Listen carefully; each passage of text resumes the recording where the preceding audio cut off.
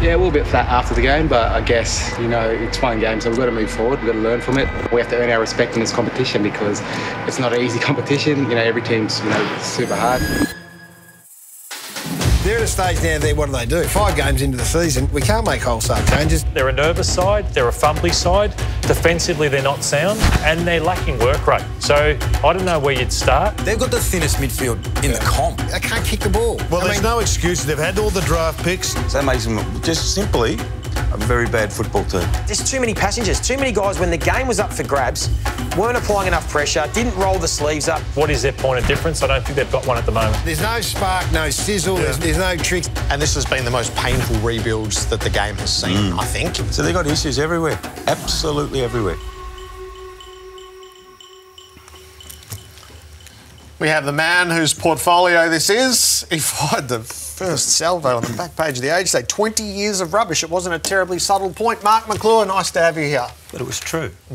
That's the point about it. And I was a little bit upset after the game, and they played 5 games now. 2 of them, one against Collingwood, one against Richmond, where they were 9 points down at three-quarter time. And when the crunch came, they weren't there. And that's the killer. And then all of a sudden you come up against a couple of easy sides. They play Freo and they play Gold Coast, and they hung in and played okay. But then they get another go against at Port Adelaide. And crunch time came real early because the lack of competitiveness from some of the players in that team is atrocious. And the biggest thing for me is, it's about the players actually having some respect for each other and for themselves. I don't see it. I don't see them working together. I don't see. When I watch Richmond, I see 5 and 6 yellow and black Guernseys in the screen. I watch Carlton, I see 1, maybe 2. There's a glimpse out the side. They just don't work together. And to me, I'm upset. I get upset about it. I didn't like it. There's some great kids there. Walsh and Cripps are great. You know, they all are fantastic at what they do, and Wiedering's sensational. And Kerno tries. We've got a few of those guys who are fantastic. But we've got some non-competitors, and they know who they are, and we know who they are. We mentioned a few today in the paper, and they know too because they haven't rung me. When I usually give them a bash, they usually ring me up and say, hey. They know. They know exactly what it is. But it's only fixable by the players.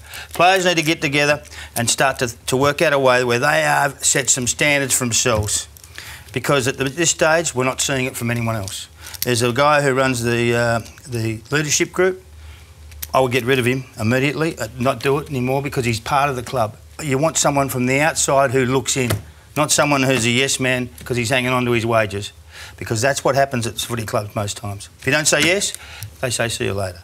So for mine that go and get an outsider, Richmond did it, and get what happened to them. They were exactly the same position 5, 6 years ago. Fiddling around outside the 8th, 13th, 12th, 11th, and 9th, and then all of a sudden, bang, they flew in to the top 8, and away they went. Became a really good side, but it was all on vulnerability, and it was all about how can I help you, and how can we be better. But the best thing is, when you watch the good sides, the numbers around the ball gives you a really good indication who's in the game and who's not in the game. And guess what? The Blues aren't. Sellers, you've been in media for a long, long time, and I've seen you angry before about Carlton, and you're a very prominent Carlton person in the media. This is hurting. This is not anger. This is actually hurting you and your brethren. The Carlton fans I know, they're not angry anymore. They're really hurting. They feel let down. No, they're sick of it. That's actually sick of it because 20 years is a long time. You see Essendon kick back up. You see Sydney kick up in 2 years. You know what I mean? And win 4 or 5 games in a row. And you go, well, how come we couldn't do that? How come that didn't happen? So there's some faults somewhere amongst our group, somewhere in our club that disallows us to do things. Have you got any idea what you think under the surface could be playing a role here? No, I just think that to me, I think that the players got to take control of their own destiny. If someone at the footy club can't do it for them, you've got to do it yourself. And I think that's the most powerful thing you can do. Peer pressure is bigger than the coach telling you. And my dad used to say, oh, don't do that. You know what? I used to do it because your dad say, don't do it. And it's a bit similar with the coaches sometimes because they bash you up. But the peer pressure, when they don't want you anymore, let me tell you, that hurts.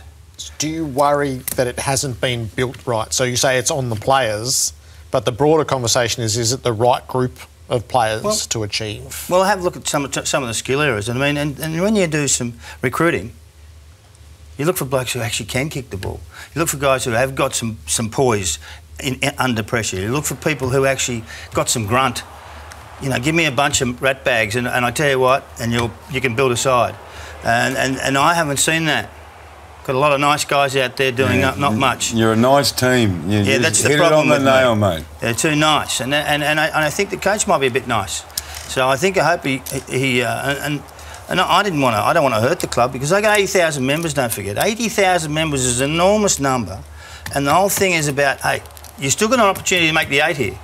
There's still a chance, but who's going to bang them on the head to try and straighten them up? And the other day, and when Gleeson rang me, I sort of lost my mind, if you know what I mean. Yeah. Seen that before, have you, Jerry? I have. Yeah. I might have sort of preyed on it once or twice too. You have. So you've used me big time. Maybe. But you're real this time. Yeah, I mean, I'm not saying you weren't real before. Always real. Yeah, I'll take that back. It is real. It's a really deep real. This is not a lack of performance. This is just a real part of life. And if you don't want to be any good, keep doing what you're doing. So these 4 weeks, which is it's a huge trial. So it's the Lions and Essendon. You can already feel what that Essendon game is going to be. Bulldogs at Melbourne. So if it's to be retrieved this season, it has to be retrieved in the next 4 weeks. Well, they're going to win 2 of those. Okay. Yep. I mean, you've got to pick off what you can pick off, and sometimes they're probably not at their best. But you know what? Sometimes you need to shake too. You need to shake people. You need to shake the trees to find out what you can get out of them. And let's hope that this week has hurt them a little bit. How often has Essendon and Carlton got into about round 4, round 5, round 6 every season? And it's life and death. God, how big is this game of footy this weekend? And once again, this year, how big is this game of football? Yeah, it's a worry for me. I mean, and I want to say something too before we go, but David Teague's mother-in-law's in real strife. And I think we should have great respect for him and the family as well. So she's, I won't say what's happened, but she's not well. So this is but it is a club conversation rather than zeroing in on the coach. No, it's got nothing to do with the coach. I don't blame the coach at all. He may be a bit nice to him, but I reckon he might get a little bit dirty now.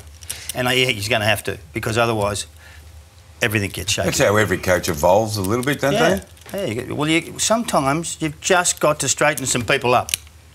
Hey, listen, I want to ask you a question. How many people have been dropped at Carlton since David Teague's been there?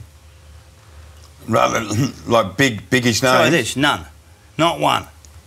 So why? And we've lost how many games we lost? Yeah, lots. And you haven't dropped one person? So you're looking at selection integrity? Integrity of selection has been atrocious, I reckon. Seriously. When you have a look at some of these blokes, and you sit there and they're just non-competitive, totally non-competitive. We just saw a few on the screen there. Can I just ask one more thing? Forget you're in the media, put your Carlton jumper and your Carlton... I've had it on for a while. Carlton captain. You talking to that era of the 80s and 90s, I know you're still friends with them. How do they speak about the current climate at the club? Not just this year, but the last year, but the year before. What do they think? Mark's, mate. Robert, I know, you're Mark, that's right. Let me tell you, we had a bond you couldn't break. Let me assure you of this. It was so strong that if you made a mistake in our group, we would just shun you completely. And if you didn't put your hand up, it'd be worse. Out you go. And seriously, people left the club because they couldn't keep up with what they were doing. If you're not fit enough, you're not tough enough, you're not strong enough, and you don't help someone else, we didn't want you. And let me tell you, that's how you build a footy club. Sellers, it's good to have you here. Great stuff, you sure? buddy. Yeah, always. I want you on every week. Jared doesn't want you on. Soldier down the river.